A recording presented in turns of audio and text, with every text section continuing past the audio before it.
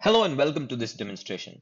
In this quick demonstration, we will look at how FortiSOAR customers can leverage the War Room feature, the War Room solution provided in FortiSOAR for P1 and critical investigations, right? Today, we will look at a use case from the finance domain, particularly a use case where a threat actor uh, forges the swift banking transactions on behalf of an organization and funnels fund from one account to other, right? So let's start uh, from the dashboard itself. The T1 analyst jumps into the dashboard, looks at what his or her alerts are for the day, and just can pick up one. So you see some financial alerts that are coming in from the SIM or the UEBA the FortiSOAR is connected to. So he or she can click here and go directly to the alert, or could jump to the alert section where you will see a lot of these different alerts coming in from a lot of different sources. So let's quickly pick up one of the alerts that we are talking about. Right, so this is the alert that came in. It tells us it's a fin message transaction ID created at an abnormal time, right? So there is this UABA in the background that is present, which FortiSOAR is connected to, and is tracking anomalous user behaviors, right? So a lot of alerts coming in from there.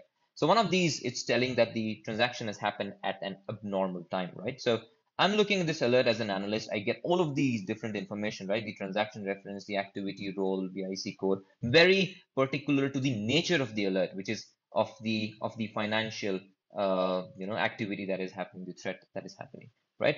So and also you see the type, which is automatically set to a swift fraud suspicion, right? At this stage, it's a suspicion. But when the analyst looks at the recommendation engine, the machine learning power recommendation engine, there is a lot of interest that is generated because so many different types of alerts are automatically related to this alert by the intelligence of the system. So, for example, a fin message authorized by creator. So, in this case, the creator and authorizer are same, which is obviously a suspicion, right? Also, some messages from the regarding unusual terminals about unusual country, and even some brute force alerts that I see here. So, a very good fodder to quickly escalate the alert, right? So you can come here and say escalate, and that's I have an escalated alert right present here, which is an incident, by the way, right? So alert becomes an incident, and you are presented with a visual correlation view, to come and investigate this in a more visual canvas, right? So that's there. But since this seems to be an important alert, right, escalated to an incident where multiple Swift transactions have been seen, and there seems to be a forgery, some chances of funds being transferred. It's a very good time and use case to demonstrate the war room facility. The war room is basically a security huddle that you can have with a lot of different team members across your organizations, right? So let's spin up a war room and see what that looks like. I want to investigate this in a war room. So I say I want to set up a war room with some details. And hey, there's this war room that is created for us.